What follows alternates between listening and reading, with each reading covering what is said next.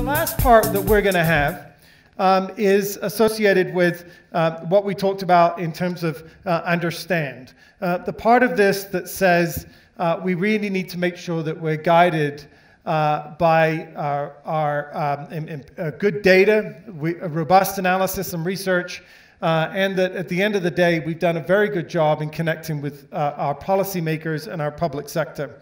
And so I'd like to invite some people who are going to come to the stage and make a couple of comments on that before we engage some thoughts for you. So in terms of understanding how we try to understand the global entrepreneurial ecosystem, first and foremost, I want to invite my colleague and fearless leader, Phil Auerswald, who's the Executive Director of the Global Entrepreneurship Research Network. So welcome, Phil. And one of our newest members of the Global Entrepreneurship Research Network that's doing really great future work as far as cities and understanding how we measure ecosystems and the future of cities, Jarmo Eskelin. Would you like to come to the table with Future Cities Catapult? Jarmo. And I'm just trying to see who else was going to be coming up. You notice that we deliberately didn't give you too much printed information because we want to be able to go on the flow here. But we got Ellen Olofsson from the World Bank. Ellen? I think she's here. I'd also like to invite JF Gauthier to join us from Startup Geno. And then I'd like to invite Kristen Schreiber, who runs the directorate to do with DG Grow in Brussels for the European Commission. So Kristen, if you're here, if you can join us. There you are, wonderful, thank you. And then last but not least, two more people. First of all, Anders Hoffman, who I think is joining us from the Danish Business Authority. Anders, if you're here, you made it in from Copenhagen. Awesome. And then we've also got Zoltan Aks, who's going to join us from Jedi. Zoltan is our man behind the Global Entrepreneurship Index. Zoltan, are you here? I know he's been here all morning, and I think Ainsley's here too. Ainsley, come up. Ainsley does all the hard work, so we'll have Ainsley come up and participate. Wonderful. Okay, so there's one more chair here. Let me tell you who it's for. It's someone that I hope once again needs... Oh, there he is. Good. Come on in. All right. I'll say there's one more white space that it's here for because I'm going to be welcoming to the stage. Yes, careful of the edge. My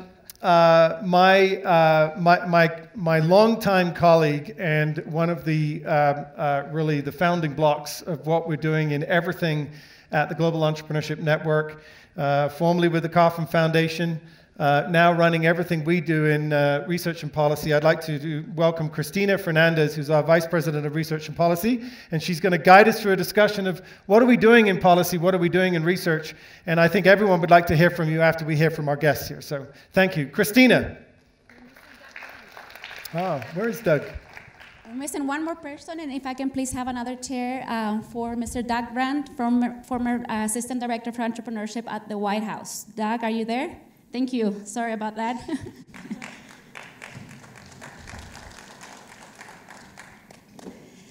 Well, the previous panel already mentioned government a lot of times, so it's good that I don't have to convince you that it's important for you to include the government in your efforts, in your GW activities, and in your informing Gen country.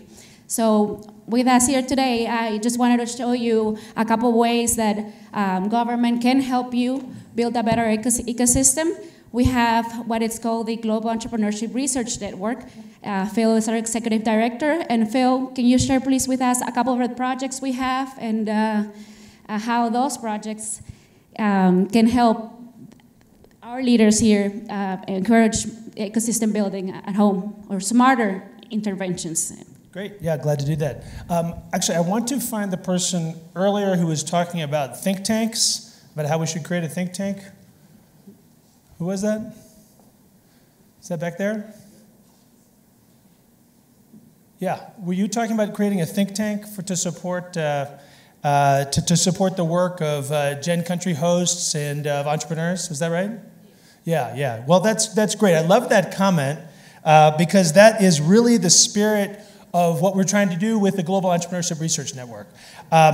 We have universities to do research, private citizens can do research. There's all kinds of venues for research to take place. The research that we want to be doing here is research that is in the service of a mission. And the mission of GEN, at least as I see it, is that entrepreneurial impact be as widely distributed as entrepreneurial potential. How can research help to make that happen? Well, we have all sorts of activities that are inspired by local contacts, they're inspired by people's creativity, that are inspired by networks of people who get together and brainstorm. And those activities have some unique characteristics that are specific to the places in which you work. And we really want to honor and respect that in the work that we're doing. But at the same time, there's commonalities. There's commonalities that are based in the fact that we're all human beings. There's commonalities in the fact that starting a business and growing a business has some common features regardless of the environment. And there's commonalities in the ways that people interact within ecosystems and thinking about the different roles that, say, government and large corporations and universities and other actors are involved with entrepreneurs. So our work is essentially to try to draw upon those commonalities and to see how much we can learn from each other in doing this work. How do we do that? There are different scales of analysis that can be interesting. One is the individual. And so I want to call out, I saw Anthony Farr is right there. Later this week, one of the really exciting things for us at the Global Entrepreneurship Research Network about being here now in Johannesburg, and then later in the week in Cape Town, is rolling out an initiative about entrepreneurial mindset. And there was a reference also earlier about the importance of mindset and how that can really frame the attitudes and approach and really the success of entrepreneurs. And this initiative has been led and driven by the Ellen Gray Orbis Foundation. Anthony, his colleagues Friedel Jacobs and Emmanuel Carmond have been at the center of that. And we have been active collaborators and attempted to facilitate that. But anyway, you'll be hearing more about that this week. And that's really focused on the individual level. There's also the level of the firm.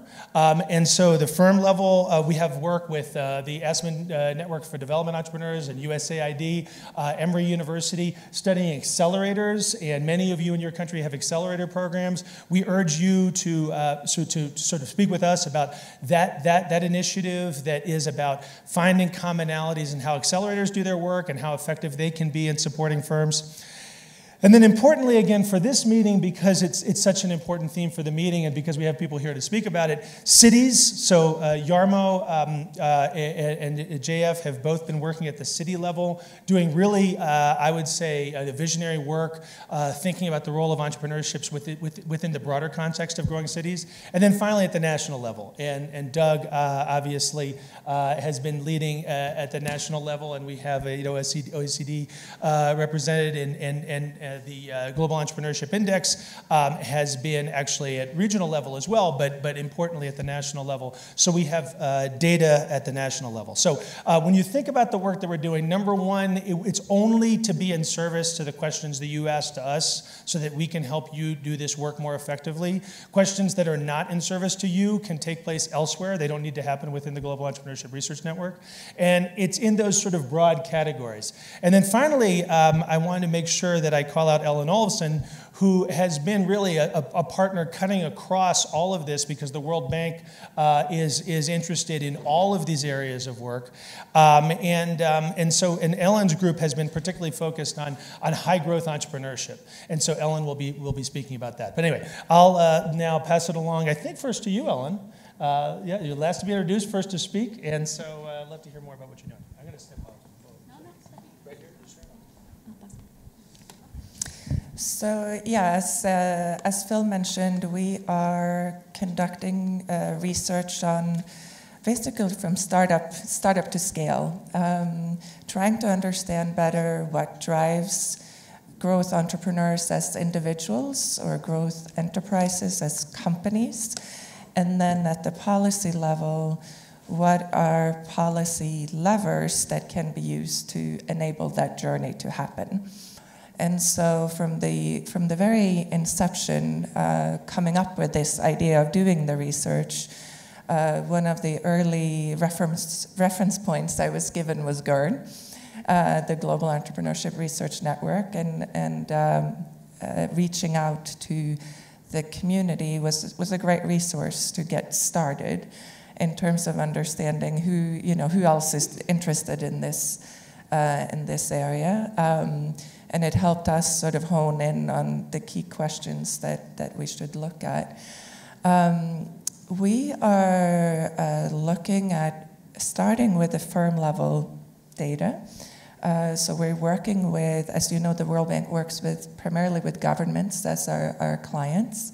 So we're working now with a set of 11 countries that are providing access to their census data, which allows us to do some quite interesting analysis in terms of growth of firms over time.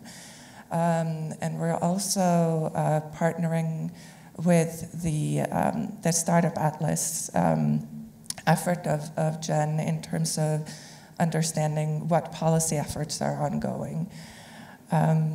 Maybe if I could put two big sort of asks out to the audience, I think one is a big call for evaluation. Mm-hmm. So whatever you're doing, it's wonderful to hear about all of these efforts that are happening.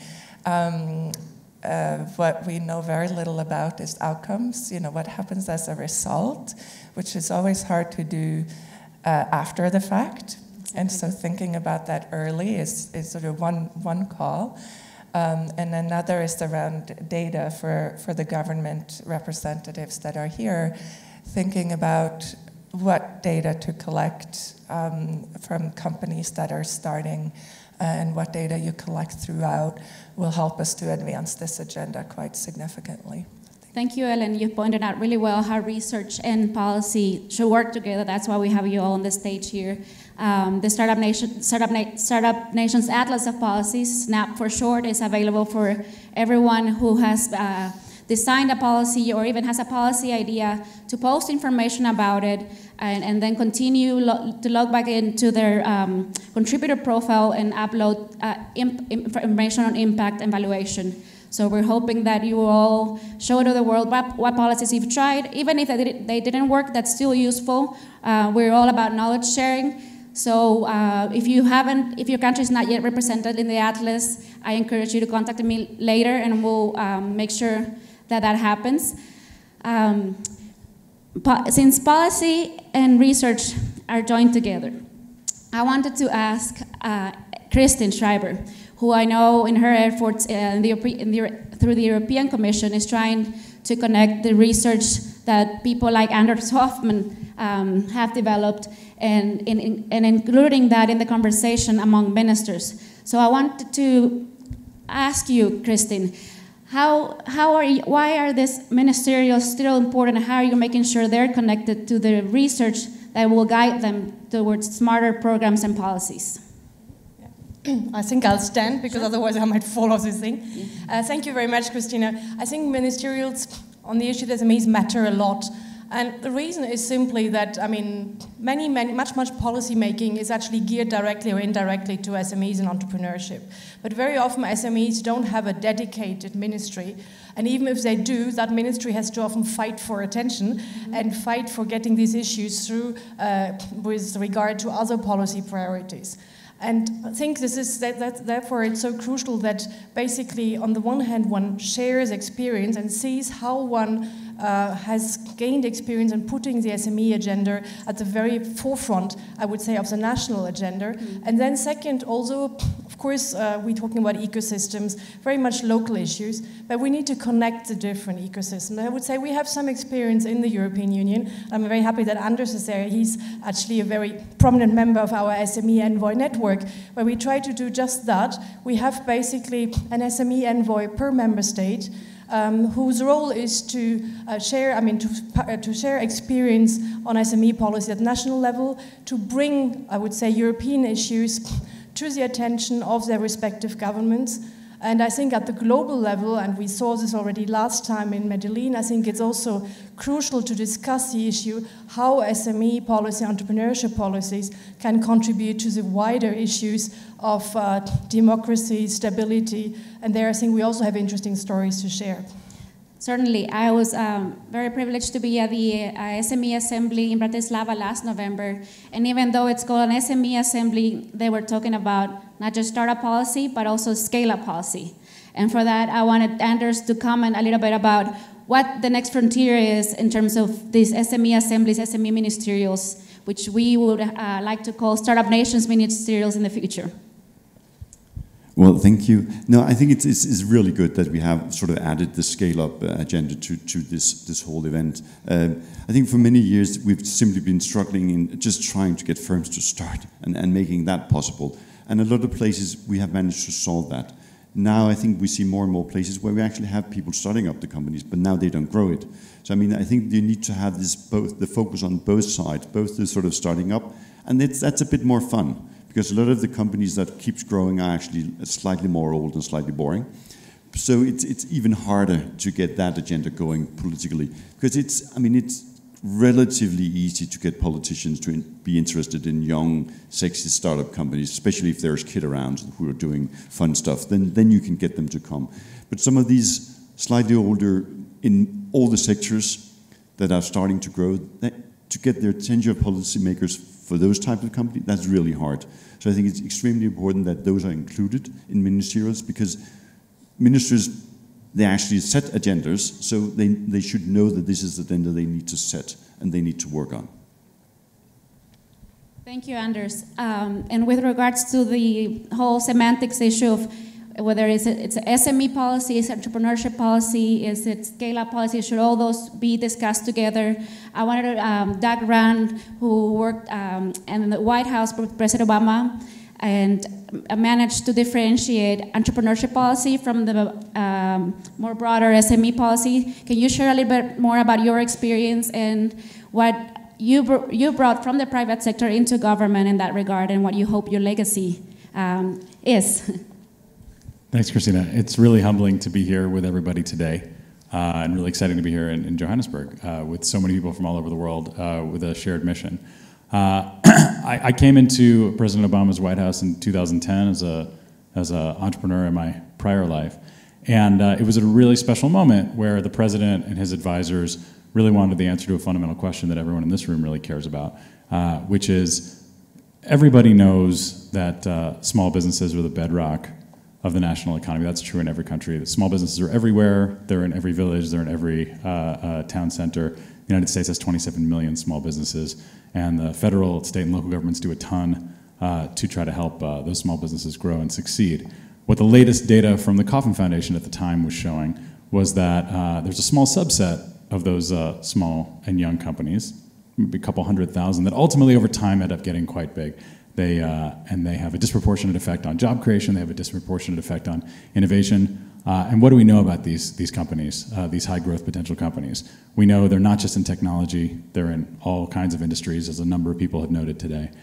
We know that they're not just in Silicon Valley or just in the technology hubs. They're all over the country. And the other thing we know about these companies is that nobody knows who they are ahead of time. Not even professional investors, not even venture capitalists have anything close to 100% track record in terms of predicting who are the tiny companies that are ultimately going to get big. And so what would a new set of policies look like, and a new set of engagements with the private sector to really enable a diverse set of startups to grow and ultimately scale across the country, in communities all across the country. So that was the genesis of what became our Startup America initiative. And I just want to tell one very quick story, because I know we're all standing between everyone out there and lunch, which is not a great place to be, is that one of the first things we started to work on was what ultimately became something called the Jobs Act, the Jumpstart Our Business Startups Act, which was a bipartisan bill that President Obama signed in 2012. It had elements of helping really young startups in terms of equity-based crowdfunding. It had elements to help with scale-ups, to help companies access public markets a little more efficiently. But one thing that I certainly never anticipated is that at the same time we were working on trying to get this done in the United States, lots of other countries were watching, and were getting it done, in many cases, faster than us. So in the time it took us to get something through Congress and get something through our regulator and so on and so forth, it wasn't until middle of last year that the rules were all set and the first generation of crowdfunding platforms went to market. Dozens of countries had already passed their own crowdfunding laws. So I didn't even realize I was part of a community of entrepreneur-focused policymakers until a couple years down the road. And so I think it's been really exciting to be part of that community and to see how Global Entrepreneurship Network and Startup Nations bring that community together so we can all learn from each other. The best ideas do not exclusively come from the United States by any stretch. So it's been really, really wonderful to learn from other policymakers all around the world. Thank you, Doug. As he mentioned, Startup America started inspiring other movements, including Startup Canada, Startup Britain, Startup Lithuania, and we're happy to have them among our members. Some of them focus strictly on policy, but others were also initiatives that have activities at the grassroots level. For Startup Nations, we do try to focus the conversation on policy and exchanging that knowledge. And also, we started via that atlas that I mentioned to document what experimentations have been going on around the world. Doug, you're right now not part of the White House anymore, but we certainly encourage you to put all that you've done into the atlas so that when another country that doesn't have crowdfunding legislation and other things that you've done at the White House with your team there, they don't have to reinvent the wheel. Startup Nation, the atlas has a cool feature, which is it allows you to contact the contributor. So it won't give you Doug's email, but you through Gen Connect, which Jonathan mentioned, and you'll get a t-shirt if you sign up. Through Gen Connect, you can reach to Doug and ask for more information, because among our network, we seem to already understand what the policy priorities are, but the challenges are always on the implementation side. And that knowledge is key to move the frontier forward and allow countries to catch up faster in terms of disruptive or innovative policies. We also heard that you've done some things for cities around the US. It's not all about national policies, it's cities. And for that reason, I wanted to bring JF and Jarmo, who've done a lot of work in this realm. And Jarmo, can you tell us a little bit about how your work is inspiring smarter digital cities? Well, hello, Jarmo from Future Cities Catapult. We are a UK urban innovation center and working on urban innovation to grow companies and make cities better, whatever that means. I think the reason we are part of this domain is the sort of two fundamental forces which are changing our cities. First of all, and the biggest one of these, is just the fact that urbanization is the fundamental change factor in the world at the moment. Hundreds of millions of people are going to move to cities in the coming decades. And where there's growth, there's opportunity. Of course, there's unbelievable challenges as well, but there's also opportunity. And the other factor is the factor of digitalization in cities. Biggest urban innovations lately haven't come from urban developers. They come from platform companies who launch services on our global cities and change the landscape very fast, change the urban services and business landscape quite rapidly when they get to that scale, that magnitude. Uber at the moment is probably one of the safest ways to travel in Johannesburg, and people are using it all over global cities.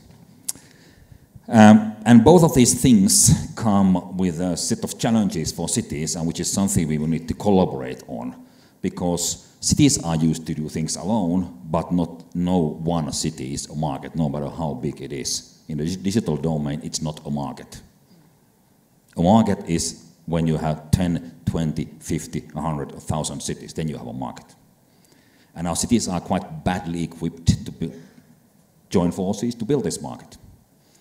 And they should be there. It shouldn't be just the companies which build the platforms, but the cities which are enablers for innovation.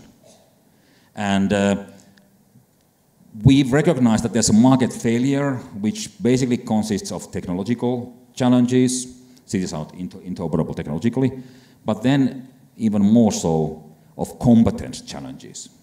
Cities are not equipped to really work with fast-paced innovators or join forces with others. Tim Campbell's great book Beyond Smart Cities recognizes that all city strategies are the same, but the ones who actually make it are the ones who live the change, who sort of personally, people who link to other people from other cities and build these networks. And that's the reason we are here. So in the future, it's Catapult, we want to fix these market failures, to work on city strategies, to connect the cities, to work on open data. But we need the cities to be our partners because we are not a city ourselves. And we need those platforms where cities and entrepreneurs come together. And GEN is, of course, pretty substantially one of those. And particularly here, what we are aiming for, to get research which enables us to fix these market failures, to join forces with others to fix them. We want to work on assessing the impact of different activities, different investments on innovation, so that when we evaluate the sustainability of cities from environmental, economical, and social viewpoints, entrepreneurship would be there strongly as one thing we can measure and compare between our global cities. And the tools for that are currently mostly lacking. Cities measure that very differently. It's hard to compare how entrepreneurship friendly our cities are.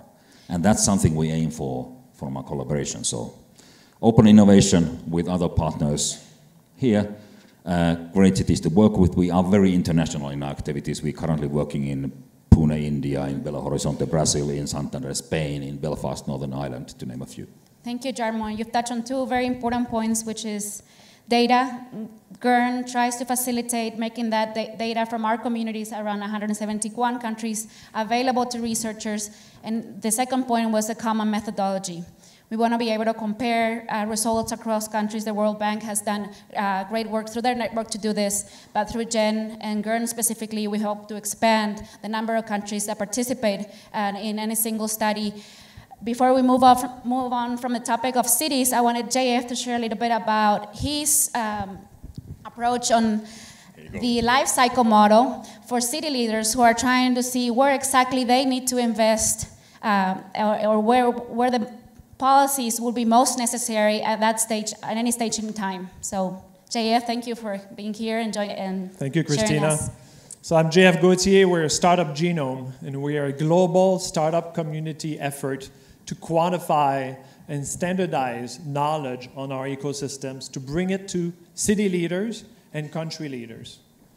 So when you talk about action, it's about doing the right action at the right time. Right? We all have too little resource to do everything all the time. And it's about learning from each other, right? So we studied 56 cities in 28 countries through the voice of entrepreneurs. More than 10,000 startups participated in our research. And so it's really about what the early stage startups are living in terms of accessing knowledge, resources, talent. And by the way, tonight with the Global Entrepreneurship Network, we are publishing the new global report, the new global ranking, and the life cycle model that we really improved, and now allows us to know what to do at the right time. So we studied those 56 cities to understand how do cities, city ecosystems evolve over time. Secondly, what are the top actions that they can take at each phase of their development? And thirdly, what are the strengths and weaknesses of your ecosystem?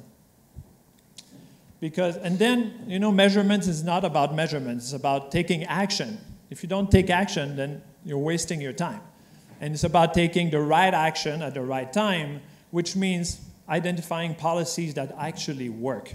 So we spend a lot of time then quantifying the impact of those policies, gathering them from all our members, 56 cities and growing. By the way, we're going to start studying more cities next month, so if you're interested, talk to me. So that we identify the best policies that have actually worked in practice, and you can learn from that and implement them after that. Thank you, JF. Thank you.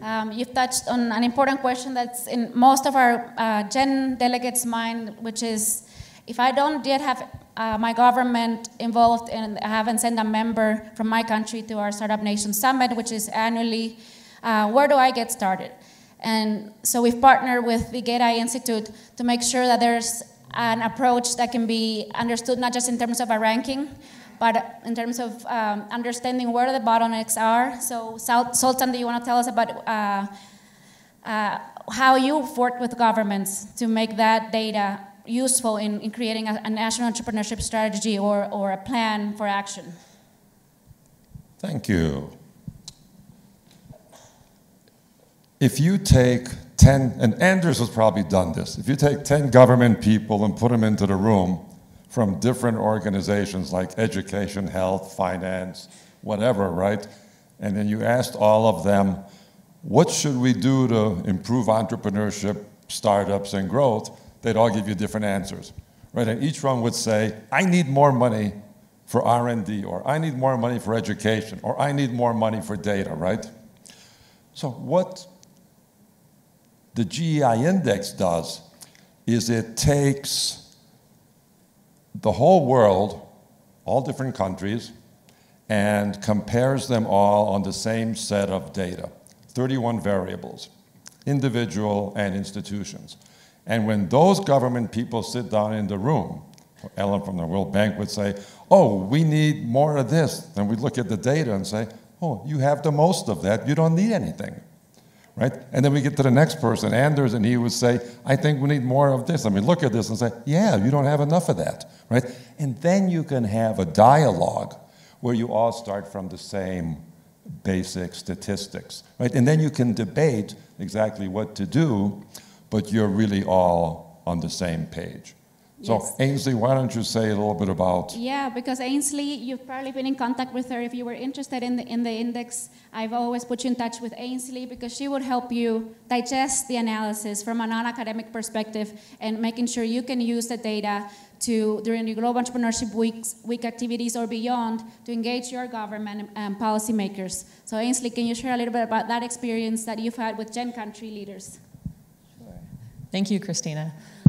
So at the GEI Institute, we're interested not just in producing research, but also with engaging with people on that research and trying to further policy on entrepreneurship. So working with some of the countries that we've worked with, we do something that we call policy facilitation, and Zoltan touched on that a little bit, where we gather a group of entrepreneurs and policymakers in the same room, develop a shared understanding of the data landscape around entrepreneurship, so everyone is coming from the same point. And then we develop a strategy for addressing the ecosystem bottlenecks that is based on that shared understanding, where both the entrepreneurial influencers and the policymakers are engaging in mutually supportive activities to try and develop the entrepreneurial ecosystem. And so our support for countries when we engage with them can range from a very sophisticated policy facilitation type activity to some very simple things like these cool business cards that I have. I have one for every country, and there's an infographic that gives you a basic snapshot of where the country stands on entrepreneurship. So we're interested in putting out a variety of things that help people understand where their country is and what they can do to help it. We're also doing something else new, which we're really excited about. How many of you like science? Yeah, science is great, right? We like science too. So the new thing that we're working on is we are developing a laboratory, not a physical laboratory, but a virtual laboratory in which we can observe entrepreneurship activity at the micro level and track that progress alongside indicators of the macro level of the policy environment to try and better understand the linkages between the innovative process and the policy levers designed to influence that. So that's our exciting new initiative. Come chat with us if you want to know more. Yes, they'll have a session as well. Go ahead, Sultan. So I'd like to say one more thing. If I ask myself the question, what is the most interesting thing happening in entrepreneurship in the world, right? I mean, we have all sorts of different aspects. And what I lose sleep over, because I can't quite figure it out, is how can we explain how a 22-year-old creates a $22 billion company? Right? I mean, whether it's Uber or Snap or whatever. But how does this happen? right? It's the 1 in a million event, but it's that event that changes the world. It's not all the little events. Those are all nice, but that's the event, right?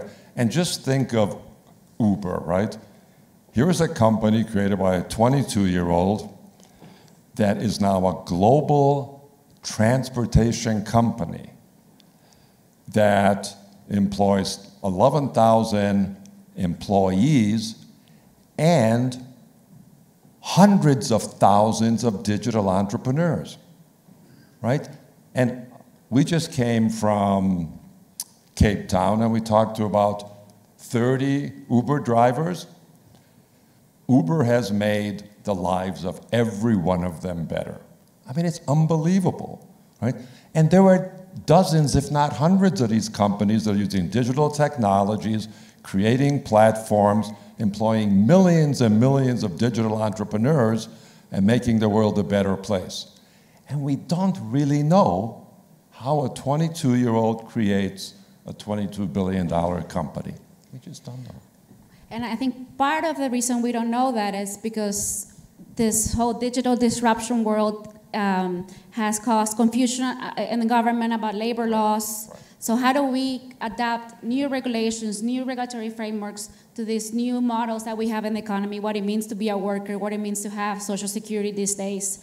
And we hope that, that in the ministerial that would occur tomorrow, our ministers will get to tackle some of those difficult issues. Jarmo, I know you've worked a lot in the digital space as well. That's your focus. And you want to add anything?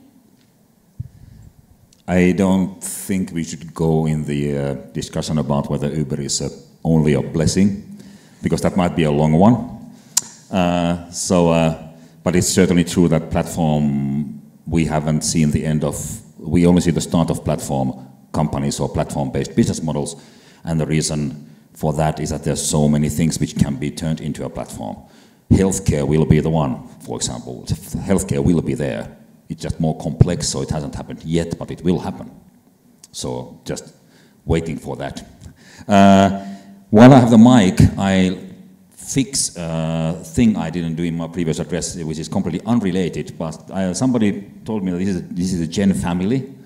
And since I'm a new family member, I decided to make us stronger by bringing an older family member with me, not in age, but in experience. And so I want to point out Darren Balcombe from there, who some of you might know from Future This Catapult, who's been in Gen quite a few times before. So you can reach out to him. He's a better networker than I am.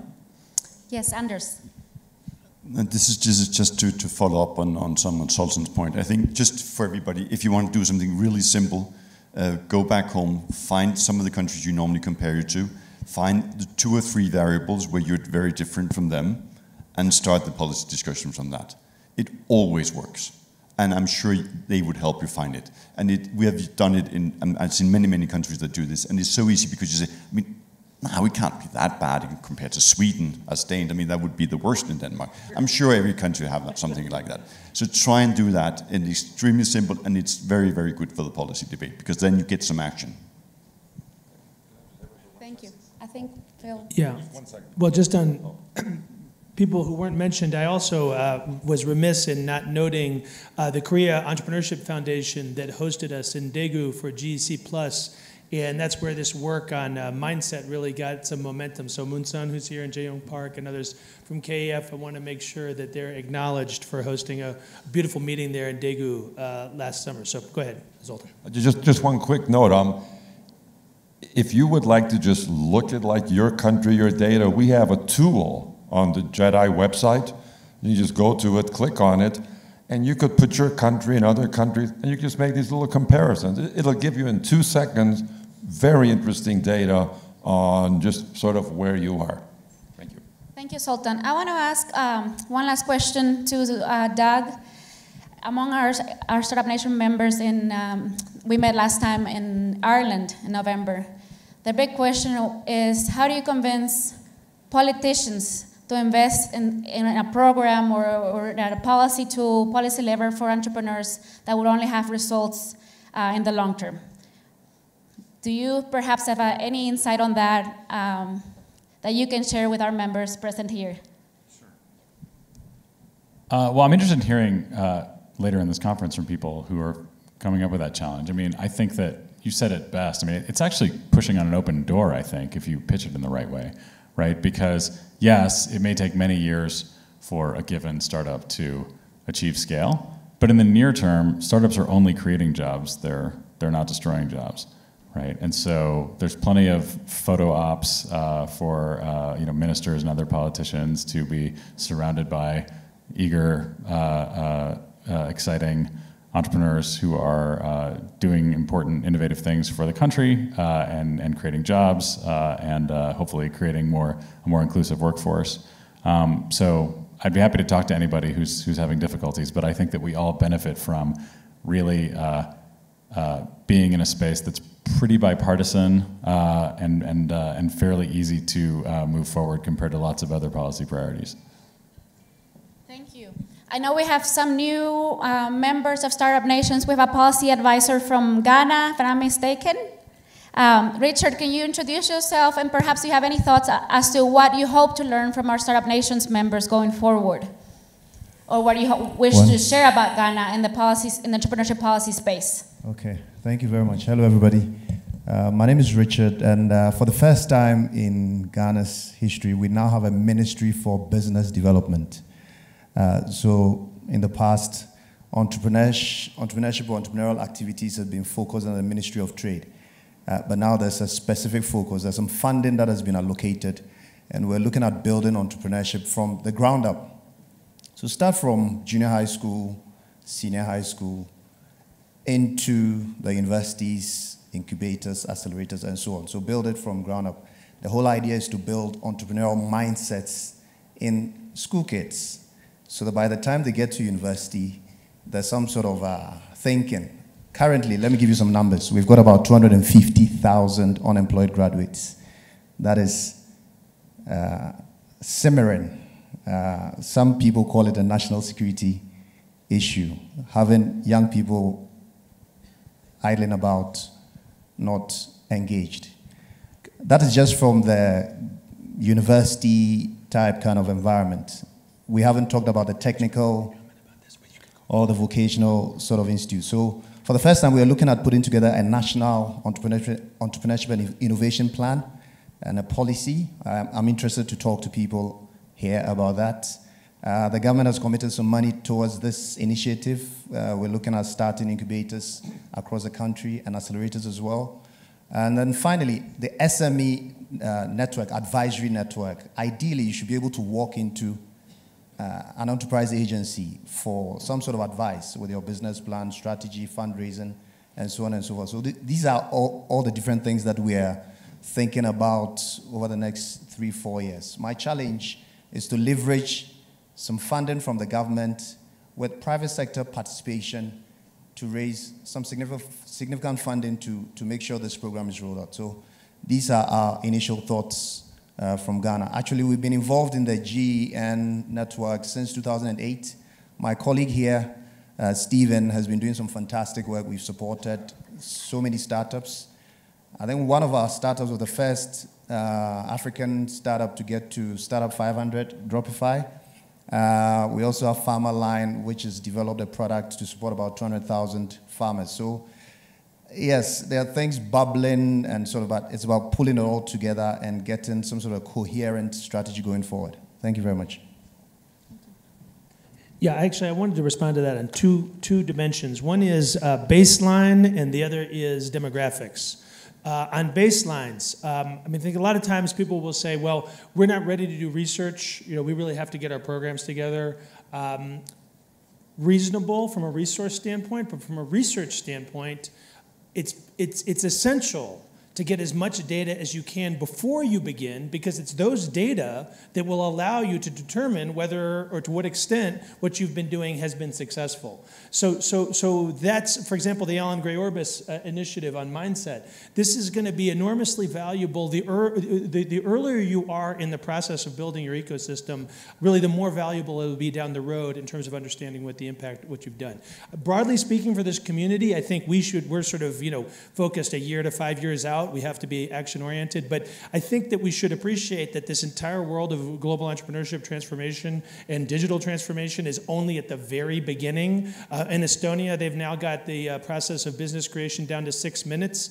But with smart contracts and the blockchain and so forth and so on, maybe it'll be 6 milliseconds that you could form and dissolve a company, and people will have reputation-based companies that are being created and dissolved on an ongoing basis. I mean, this seems kind of absurd now, but the way in which we do business now would have seemed absurd 100 years ago, 50 years ago, 20 years ago. So when we look 30 years out, the magnitude of the transformations that we may be seeing are enormous. And second point, demographics, right? We have to actually, I mean, it's a privilege and I think a wonderful opportunity for all of us to be here in Johannesburg, to be here in South Africa, and to be here in the African continent, because the African continent is distinct really now at this point from the rest of the planet.